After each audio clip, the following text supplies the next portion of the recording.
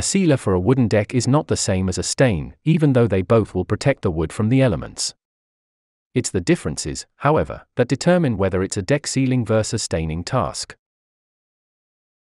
Number 1, most popular. What is deck sealer? A deck sealer protects wood from moisture, precipitation, insects, mildew and mold, and rot. Most sealers go on clear and dry clear, showing off the wood grain. However, they don't have a pigment to protect against wood grain UV rays and sun damage.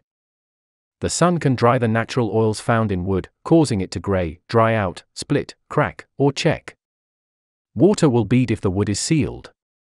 They can be applied to horizontal and vertical wooden surfaces and structures, and even outdoor furniture.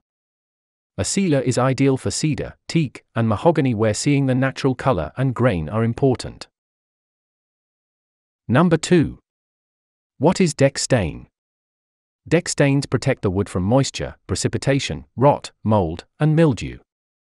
They also have a color pigment or tint added that prevents wood from graying due to UV rays and sun damage. Deck stain is similar to deck sealer, except it offers more protection from the sun, minimizing the graying of the wood. Stains are water or oil-based and range from semi-transparent to opaque, with darker, more solid colors offering better UV protection.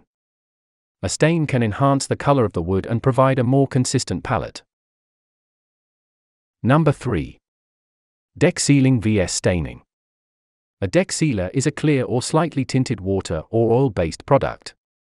It soaks into the wood grain, sealing it to prevent moisture damage, mold, mildew, and rot. Additionally, some products have additives to protect against UV rays and sun damage. Sealing a deck is best for cedar, teak, mahogany, or other quality woods as it enhances the wood grain and natural color. Staining a deck protects the wood from mold, mildew, moisture, and rot, and UV rays and sun damage. The stain is available in transparent, semi-transparent, semi-opaque, and solid colors.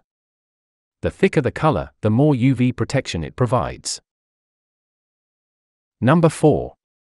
Do I have to stain or seal my new deck? Untreated and pressure-treated wood that is exposed to the elements will dry out, crack, split, twist, and discolor.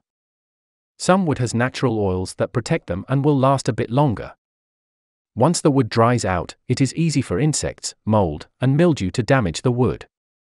The dry wood is also susceptible to moisture damage and rot. The longer you wait to seal or stain your deck, the more damage to your investment. Number 5.